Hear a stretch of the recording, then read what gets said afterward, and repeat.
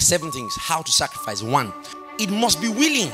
How to sacrifice? 1, it must be willing. Number 2, you must be ready to tell someone about Jesus. That's sacrifice.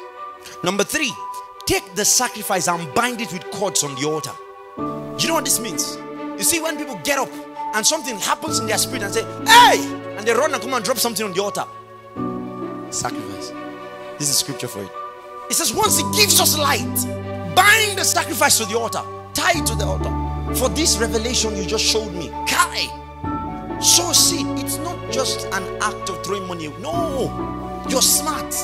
Number 4, by him therefore let us offer the sacrifices of praise to God continually.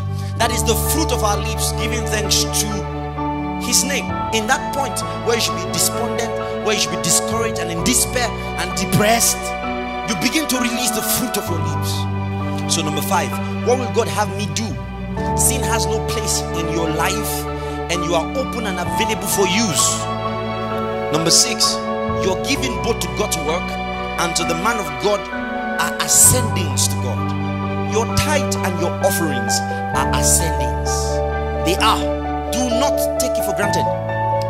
Number 7, when we rise to love one another in the house of God, we release offerings.